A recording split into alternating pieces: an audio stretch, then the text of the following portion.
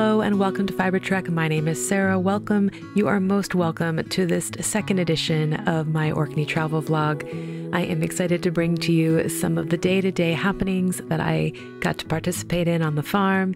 If you are a patron of this podcast, a deep heartfelt thank you. I so appreciate all that choose to share their insight and comment and financial support on this creative journey. I will be filling you in on treasures that I found abroad, as well as my knitting. I'm so glad you're here. Let's catch up.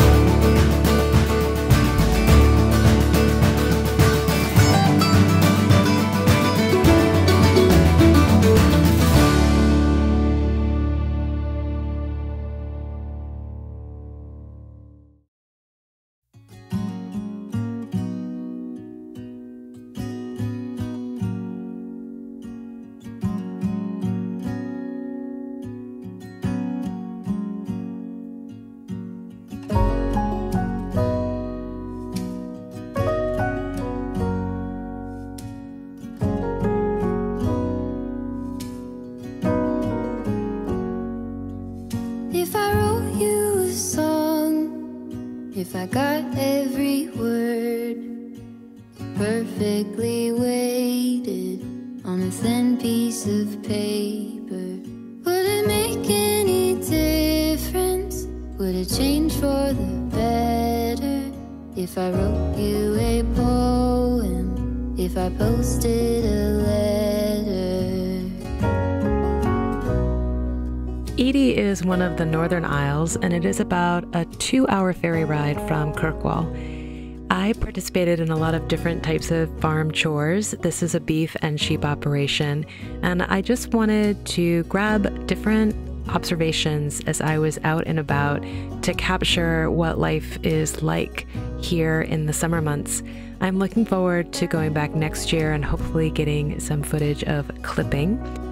In the meantime, I hope you enjoy just getting a feel for the landscape that is Eday and joining in some of the adventures we had. I wanted to make sure to offer my deepest heartfelt thanks to Mark and Louise of Fur's Nest Farm for hosting me and allowing me to share this with you.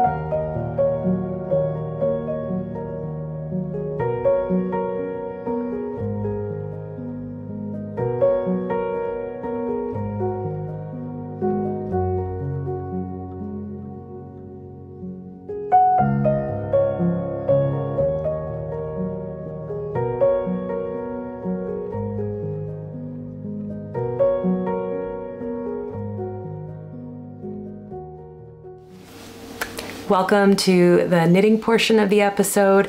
I want to reiterate here at the beginning how deeply grateful I am to those that contribute financially to this project, and I am looking forward to enriching and enhancing the content that happens here, and I really couldn't do it without the motivation and interest that patrons show through their financial support. So thank you so much. I also deeply appreciate the insight that is gathered through comments. I read them all. I don't always get time to respond in the way that I would like, but I am really grateful that you take the time to do that. I am told that liking and subscribing and comments, especially on YouTube, can really help with traction around the channel. So thank you so much for taking the time to do that. Let's talk about the knitting. Last time I talked about my knitting endeavors, it was in a bit of a chaotic state, and I was not feeling overly motivated or inspired by anything, and I was having a hard time settling on projects, what I could do, what I couldn't do, what it required for, you know, did I have to re-engineer stuff? I wanted to add a chart, etc. So in that kind of chaotic state, I landed on a project. This was prior to leaving for Scotland. In that moment, I hadn't decided what I would be taking. And again, I had this angst about that, which was in hindsight ridiculous.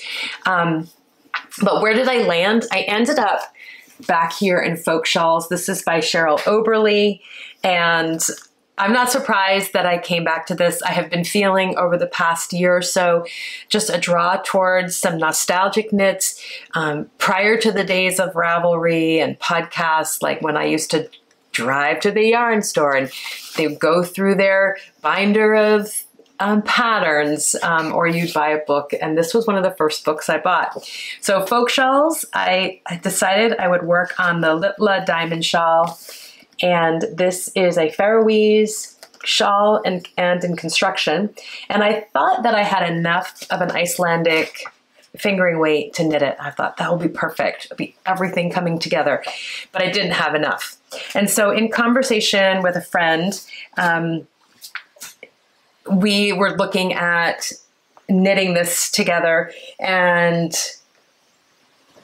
I opted to knit it in Nutiden single strand.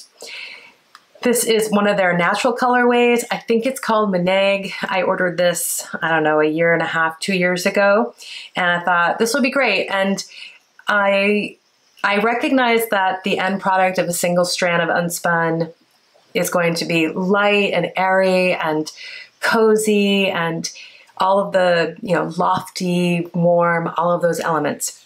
But the process of knitting that shawl is not as intuitive to me as others. So I'm having to really reposition my hand and how I tension the yarn, obviously, because A, it's a single strand, and the staple length is it's not super long, it's not super short, and I'm wanting to make sure that I'm capturing enough fiber in the stitch when I throw it that it has some integrity.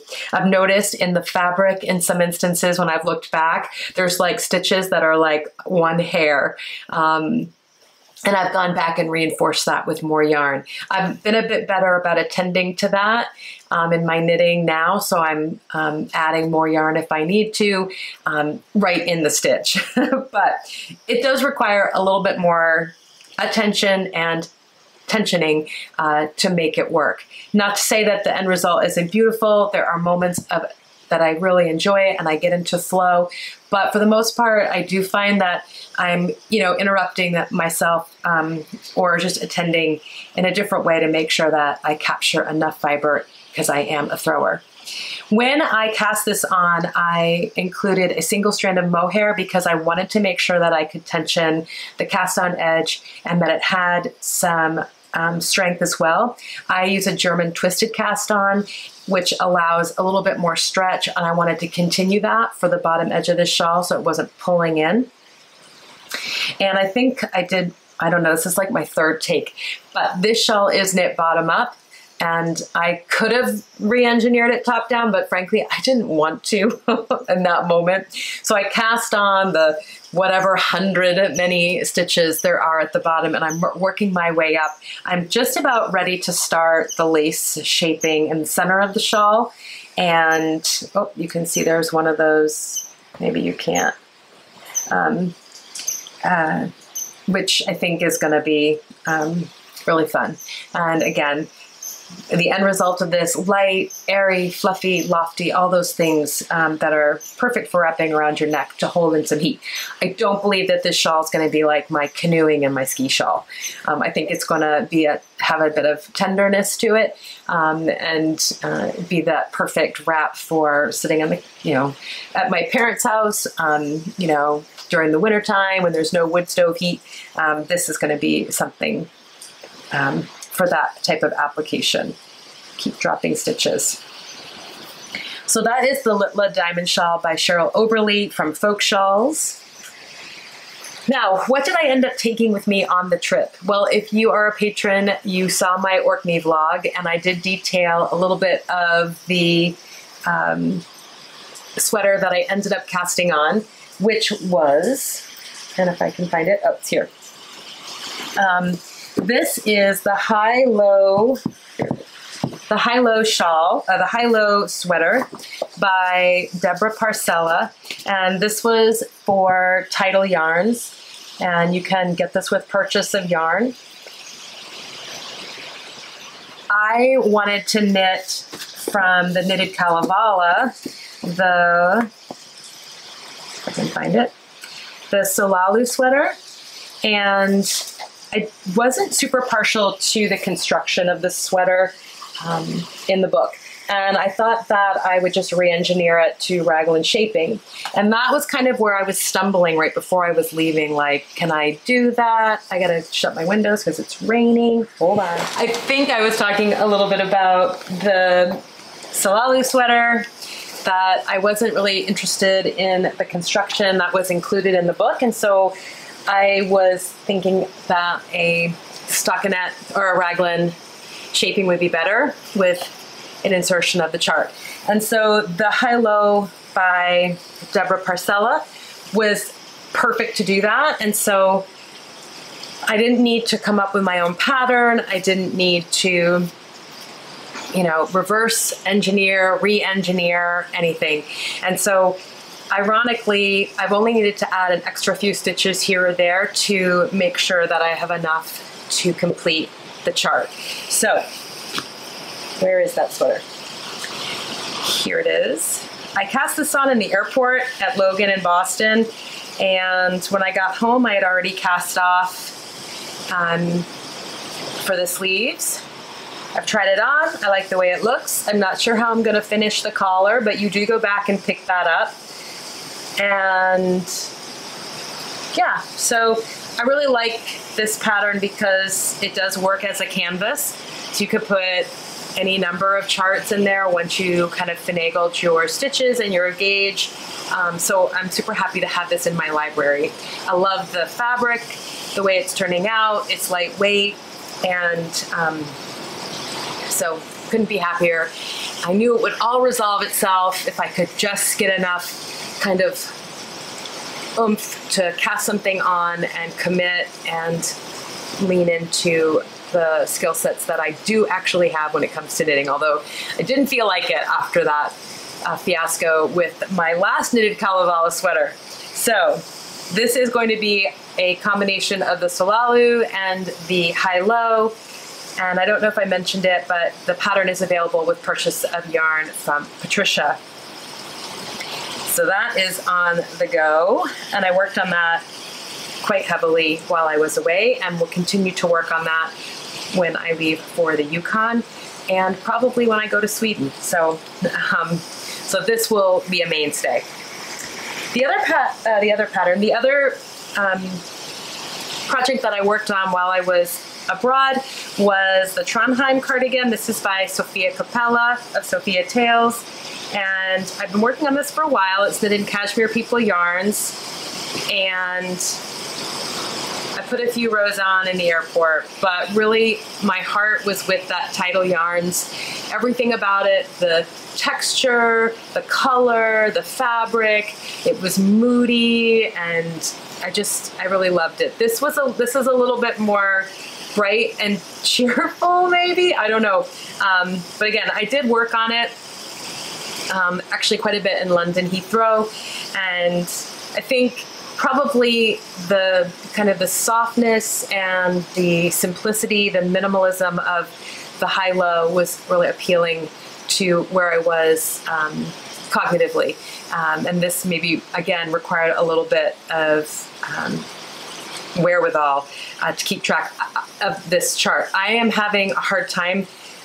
This chart is not intuitive to me. I haven't knit it probably enough to just pick it up and do it. So it does require a little bit more of my attention. So, but I did work on that. I plan on taking that with me as well when I'm traveling. So those two are my kind of traveling projects. I'm not going to cast on, she says, I don't think I'm going to cast on anything else, but we'll see. And the other thing that I've been working on, I picked it up when I got home, is the Frokengarde from Kofteboken. And I have taken my friend's translation of this pattern, used the chart that I have in my book, and basically just redesigned it. I kind of use my own numbers. I've done short row shaping. I redid the collar. I'm knitting this in Hillesvag Vilja, which is the cream, and I'm knitting it in Hillesvag Solje, which is the cognac color. And I am working on the sleeve, and I am about to make some decisions around decreasing. So I need to kind of figure that out. I've tried it on a number of times. I have blocked it to just kind of make sure that I like everything about it before I put all that energy into my sleeve. And so I'm going to make some decisions around decreasing, and then the cuff, which I think I'm probably going to have mirror the hem, which I did in this just garter stitch. So yeah, so it's great to kind of reinvigorate this project. I do find this particular chart very easy to memorize and see, and so I'm reading it easily. And so it's super easy to pick up and do. I will not be taking this with me for traveling. It's just bulky. It's going to be coming to the end of a part and the beginning of a new part, so I don't think it's going to lend itself necessarily to anything in an airplane or an airport, or maybe even an RV. So my husband and I are driving a classy small RV while we are vacationing in the Yukon. So try to keep everything else simple as we kind of learn the ropes of that new adventure. So that's kind of it for the knitting pieces. I thought I would talk a little bit about what I brought home from Orkney here at the end of the podcast. And first of all, from Orkney Tweed, always hard to resist that shop. My prized possession from Nancy is this blanket. And I purchased this my first time that I went to Orkney Tweed. So I've had it for a while, and I absolutely love it. It's one of my prized possessions. And so that's one piece of the tweed that I have. I did not bring home any fabric. She doesn't sell the fabric by the yard. So I've tried to incorporate the made goods into my lifestyle. So I actually have a coffee cozy in some of the tweed. I purchased this year one of her wallets to replace my wallet. And so just that way I can have a little bit of Orkney Tweed in my life every day. I picked up a golf cap for my nephew. He does like to play golf. He plays in a little club at school, plays with his Pepe, and I actually think he'll just wear this for fun because that's the kind of guy he is. He loves the bow ties that I brought back from Scotland for him. He's a wool person, and yeah, so I think that this cap will be perfect. So I brought that home from him, from Nancy. And the other thing I brought home, which isn't necessarily Orkney Tweed, but from Nancy's shop, is this leather bag. This was a real treat for myself. I recognized this piece of work as really unique and special. And so I felt like it was something I wanted to invest in. And it is made in Orkney from a leather worker whose father was who attended a saddlery course, but ended up teaching his daughter those skills, and she has put it into the use of making bags. She has collaborated with Nancy on creating some leather bags that use Orkney tweed, but this obviously particular one doesn't. And let's see, handcrafted Orkney leather, and that's the name of her company. Find us online at Orkney Leather, and she is on Instagram and Facebook, and her name is Jo. So this particular piece came home with me from Nancy's shop. This was my big investment. So that was kind of the haul of tweed. I did bring home some yarn from Nancy. I already have some of Nancy's yarn, which is I'm using for a shawl, or plan to use for a shawl. But I picked up all the other colors, because before I just had one color. So I picked up one each of all of the different colors that she produces, and just to have, and so I brought that home. These are sold in 25-gram lots, about 105 meters. They're spun and prepared and spun in Shetland from Orkney wool, from Nancy's sheep. So like Zwartbloss, Romney, Cheviot blends. And you can get this from Nancy's shop. The other thing for wool that I brought home was some North Rondalsay. This is from the Isle of Auskerry. And I don't have a lot of information about them, but maybe next year we'll be visiting. We'll have to see. But I brought home some North Rondalsay, which has a really nice hand to it. Doesn't have that coarse kind of biting, hairy texture. It has like just a nice, soft, kind of plump hand. So I was interested to see all the different ways that this can respond to spinning and preparation. So Isle of Auskerry native Orkney fine wool yarn from undyed North Rondalsay. Both are natural colors of the sheep. So that was kind of the textile haul. So leather and tweeds and wool. And the other things that I purchased when I was there were a couple books. I picked up Wild Light by Angela Harding, A Printmaker's Day and Night. I saw this on Natasha Newton's channel. She is an artist, and her YouTube channel, Behind the Studio Door, I've just really been enjoying. You saw, or you will see, some techniques that I've picked up from her, and I've been really, like I said, enjoying using in my own practice. So anyway, she had brought up this book, and then I saw it at the Orcadian, the bookshop in town, and so I picked it up, and it's just really a beautiful book of lino cuts and her life throughout the year and the way she sees the world and uses her art to interpret that. So yeah, she actually has a line of notebooks and small passport-sized lined notebooks I picked up as well as gifts for my mom and my niece, but this one stayed with me. And then the other books that I picked up, one was the Orkney Book of Birds. So I got to see a lot of species in the islands that I don't normally get to see here. One of them was a lapwing this year. I've never seen a lapwing, and they are rare in the North America. And pied wagtails. I saw the burrowing owl. Hen harrier, which is also called a goshawk.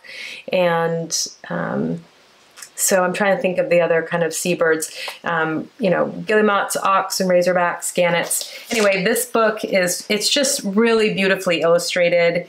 And so I spend a lot of time there, and I love birds. I love the artwork. Some more examples of that.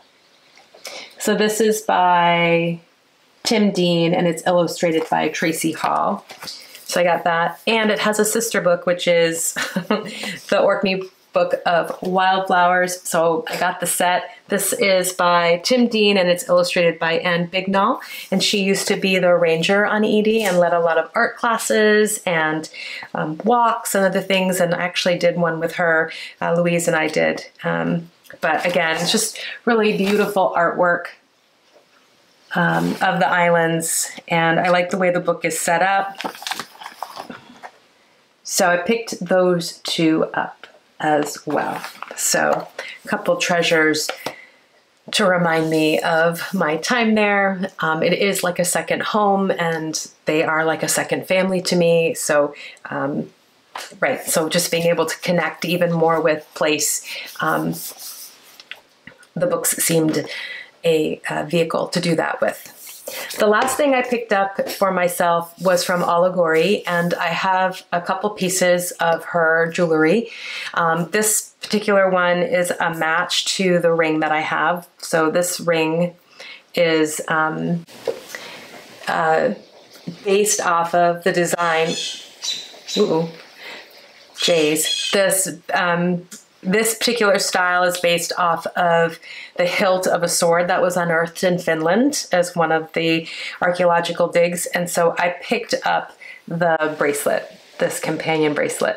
So it has the twining dragon heads on the front, but it does have detail all the way around. And that was from Auskerry. So that was kind of the bag and the bracelet. The bag was a surprise treasure. The bracelet was something I had been thinking about and saving for a long time.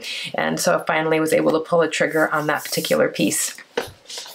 But overall, yeah, I've found a lot more inspiration than just necessarily going for the wool. I loved being able to find some interesting books, as well as, you know, the leather pieces, and kind of just expand my understanding of the craft work that is happening in the islands itself. I have brought home some pottery in the past, and I did look this year for some pottery, but I didn't see anything right off the bat, but there's always next year. So let's see, now that the thunderstorm and the rain has passed, let's hope that that didn't affect the background sound too much. On that note, I'm gonna bid you a fond farewell. Many fond wishes and blessings. Thank you so much for being here, and I will see you next time. Bye.